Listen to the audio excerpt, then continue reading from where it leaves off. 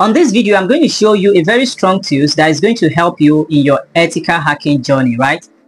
I'm going to review the name of these tools at the end of this video, so watch this video to the end so that you will use the same process I use in this video to do your cyber work, ethical work, right? If you don't have Kali Linux installed on your system, go through my video, because I have a video on my channel that will show you how you can install Kali Linux on Windows, right?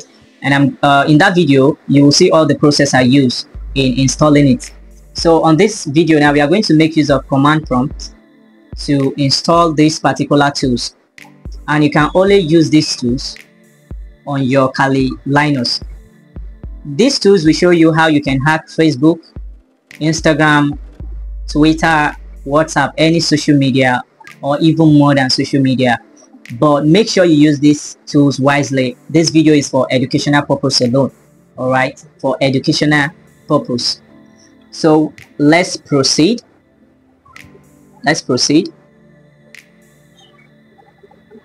All right, so the first thing we are going to do now, we are going to install these particular tools. So I want you to go to your browser. Go to your browser and search for Weeman. Not the regular Weeman, the spelling. You can see the spelling. The spelling is W-E-E, then man, like woman. Alright, so it's going to be Weeman, like Weeman. So we have it here. Like I have it installed on my system already, but I'm going to walk you through on how you can download and install this particular tool. So once you have it on your system, I want you to go to your command prompt, right? Then you type this command.